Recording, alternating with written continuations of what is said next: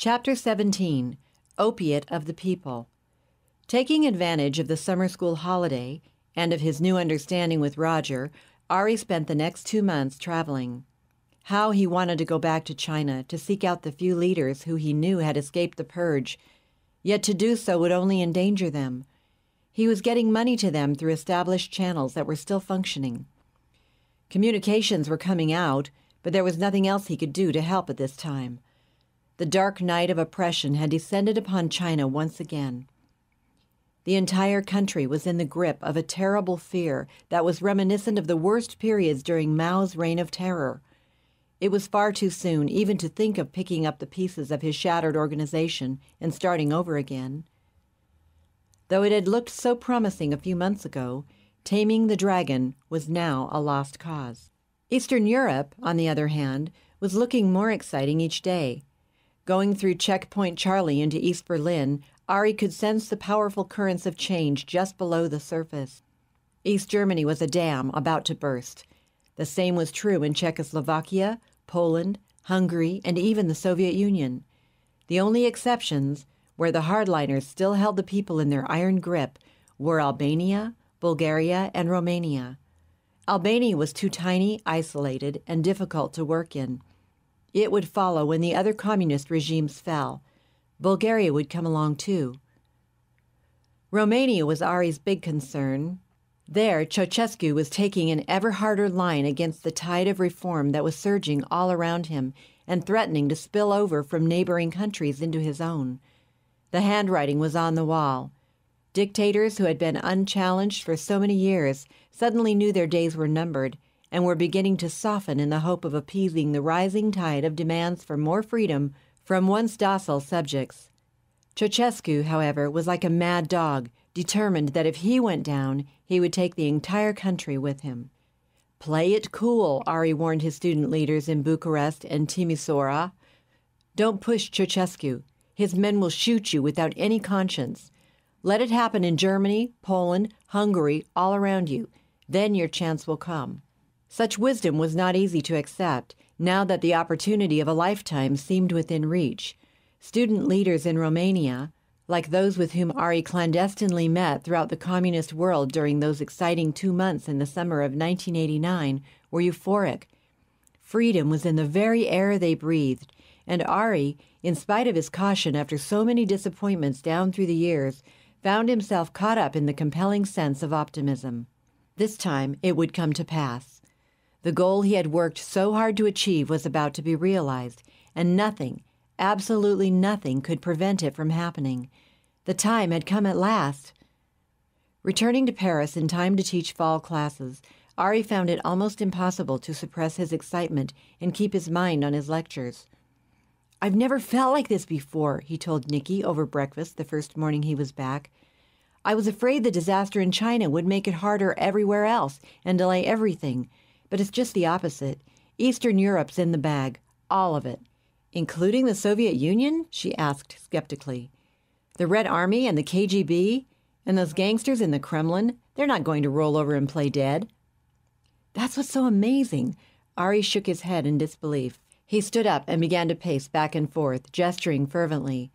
"Gorbachev's been undermining the Communist Party, getting ready to dissolve the Warsaw Pact, making secret deals with the West, and the Kremlin leaders are following him like sheep.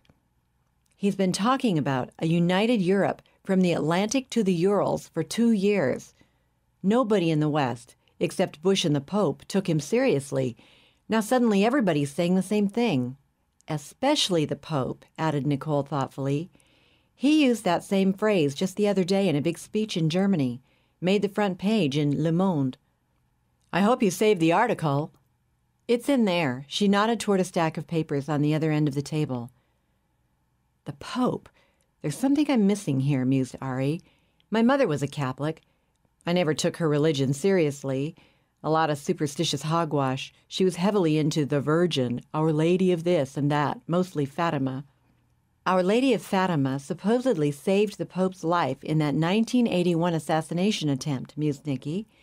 "She appeared to him during his convalescence, gave him a mission, and promised a miraculous sign that would cause the entire world to bow to his authority." Ari leaned against the kitchen counter and laughed. They print that stuff in newspapers and people believe it?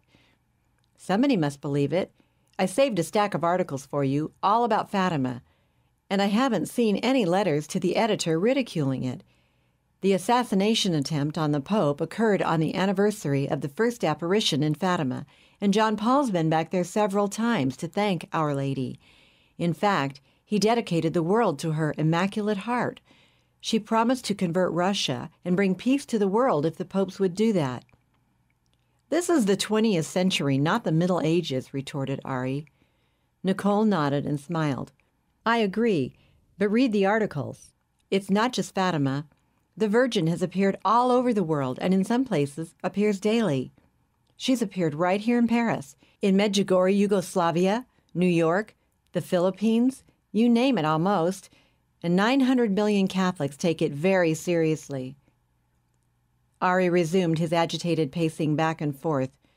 It was Reagan and the Pope, and now Bush and Gorbachev and the Pope, he muttered, more to himself than to Nicole.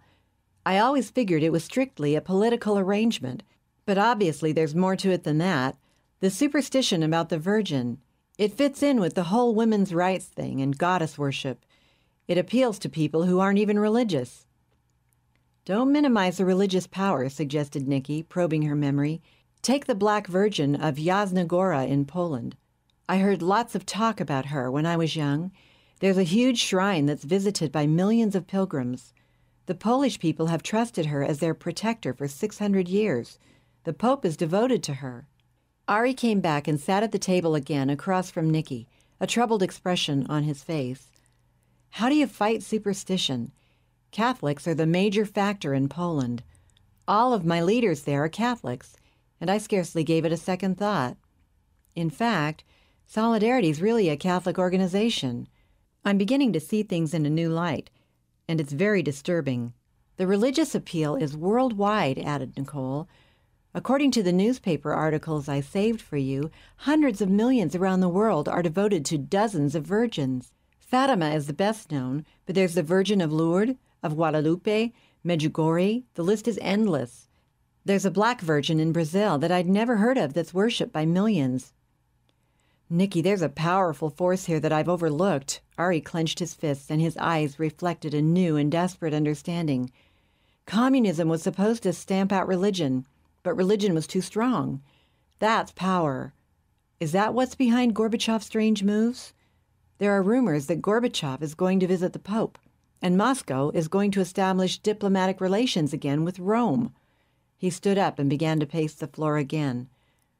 I don't know what kind of a deal they've made, but something is going on between Bush, Gorbachev, and the Pope. The Vatican is a key player in this thing, and I never saw it until recently. How could I have overlooked this for so long? I was raised a Catholic. Nicole was staring out the kitchen window onto the tiny square below, seeing none of it, as long-forgotten memories surfaced. I hated it. So did my father. My mother went along. Fear, I guess. That's what my dad always said. But just before he died, he called for the priest. I'll never forget how he changed at the end. He wanted the whole religious trip, everything, and from the church he'd despised. I can't believe it, exclaimed Ari. All my life I've been trying to destroy communism, and all the time, right under my nose, was something even stronger and no less authoritarian. I never took religion seriously, a superstition for the gullible, but it's powerful. And I've just realized, probably too late, that it's going to cause serious problems down the line. Here's a thought for you, exclaimed Nikki. If you could get the local priests and bishops on your side, wow, there's a strategy. Ari smiled with satisfaction. We've already done that everywhere we could. The Catholic Church has been the major factor in Poland. Couldn't have gotten this far without it. But when communism falls, the Church will be stronger than ever. The worried expression had returned again. Have I worked all these years just to get us back to the Middle Ages? I think you're overreacting, countered Nicole. The Church has always been there and happy to work with whoever was in power. Cooperate? Only when necessary. The Roman Catholic Church dominated, crowned and deposed emperors. Ari leaned against the kitchen counter and stared in silence at the ceiling with unseeing eyes for several moments, deep in thought. Religion, he mused, half aloud at last. Who'd ever have thought that the opiate of the people would come out on top against Marxism? Will it enslave the whole world in the end? What a scenario. Ari, snap out of it, chided Nicole. A little melodramatic, aren't you? I wish you were right, but I don't think so. I've given my whole life to something that I suddenly realized could become a disaster. Are we going to destroy communism, only to see Catholicism fill the vacuum? Is that where we're heading? I've had a blind spot.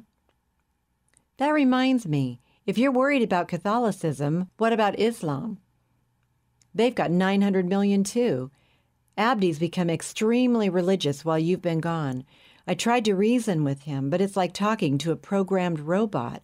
I couldn't get anywhere. That worries me. He was always a Muslim, but not a serious one.